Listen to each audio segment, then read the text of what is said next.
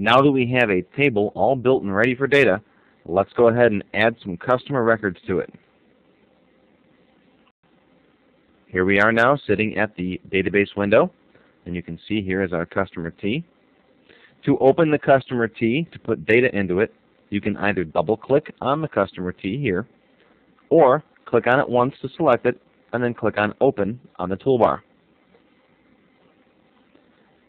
Notice how the table looks kind of like a spreadsheet with only one row.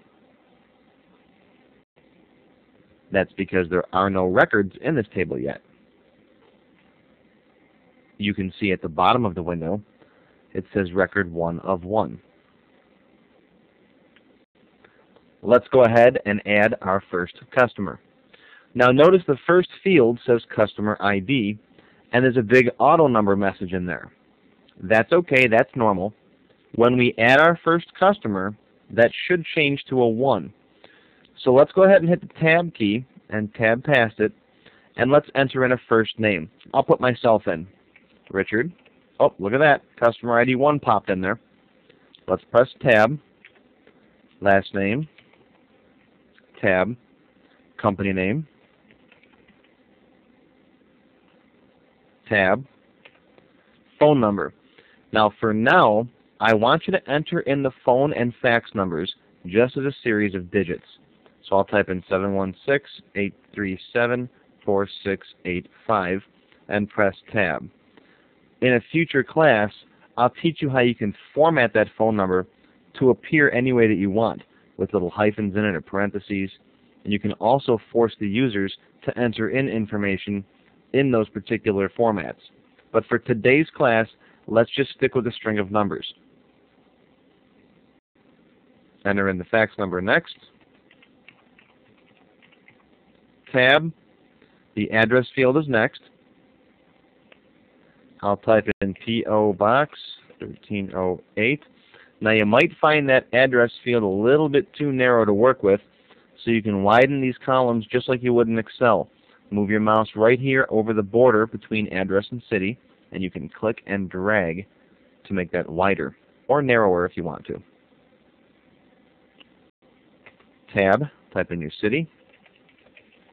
Tab, state. Again, I'm going to stick to 2-digit abbreviations for right now. Again, in a future class, I'll teach you how you can limit that so it's only 2 digits if you want. Tab over to zip code.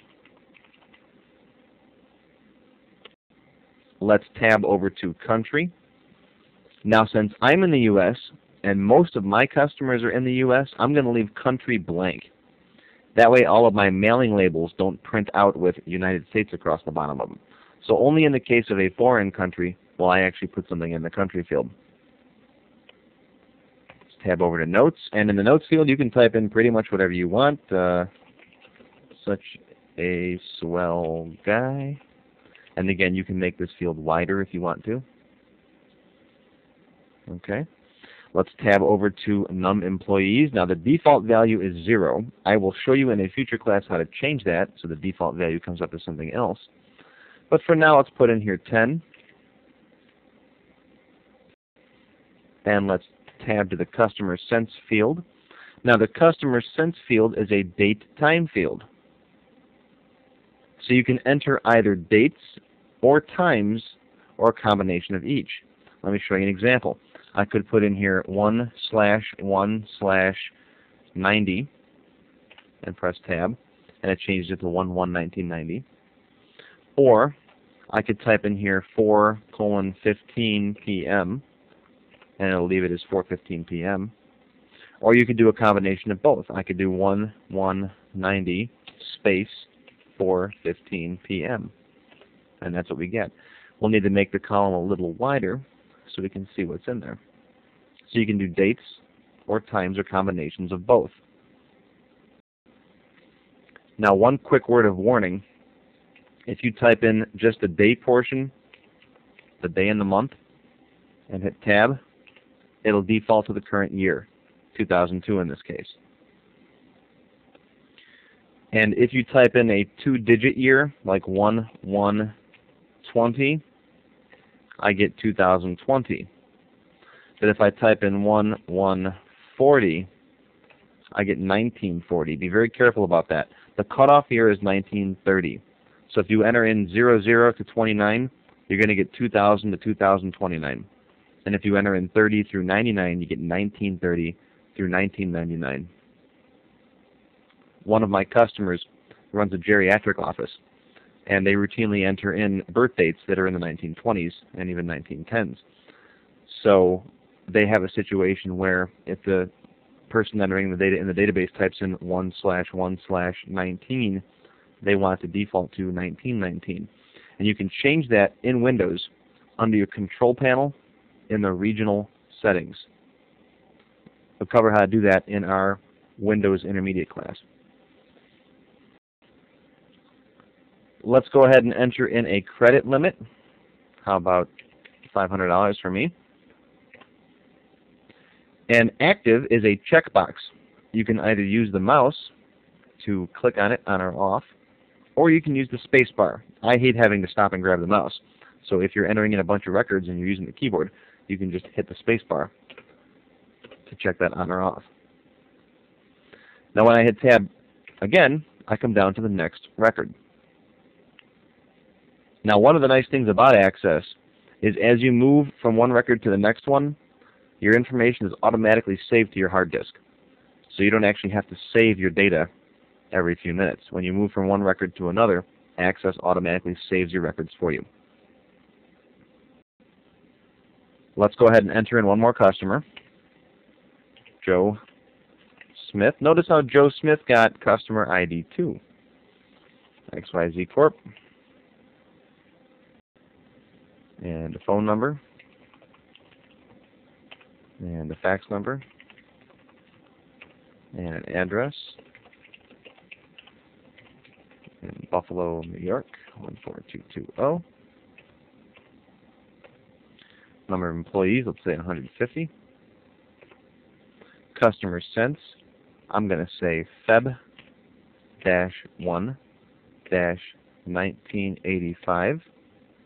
And notice how Access converts that for us. You can get away with a couple of different types of date formats. Credit limit, let's say $1,200. And he is active. I'd like to take a minute now and enter in 4 or 5 more customers. Enter in some customers from some different states with different countries, so we have some information when we go to build a query in the next lesson. And there we go. I've just entered in 8 customer records. I've entered in customers from different states and different countries. And notice you don't have to have all the information on all these different customers. For example, here I don't have a phone and fax number for this customer. That's okay. Your database is going to be missing information here and there. I always say it's better to have no data than to have bad data. I would rather have my employees leave stuff blank than to put in bogus information just to fill the field. One thing to mention, if you make a mistake and you're entering in a record, let's say you've got Herb Jones in here, and then later on you decide you don't want Herb Jones, you can delete the record by simply clicking over here on this gray box and then hitting delete on your keyboard. You'll be prompted if you're sure you want to delete that record, then go ahead and click on yes. When you're done entering in your records, let's go ahead and close the table down. And you might be prompted if you want to save the layout changes to your customer table. What are layout changes? Well, if you change anything about the way the columns are aligned or the width of the columns, those are called layout changes, just the way the table looks when it's in table mode. You can go ahead and say yes, and that information will be saved in the table. So the next time you open up the table, you won't have to make your address field longer, for example. And now we're back to the database window.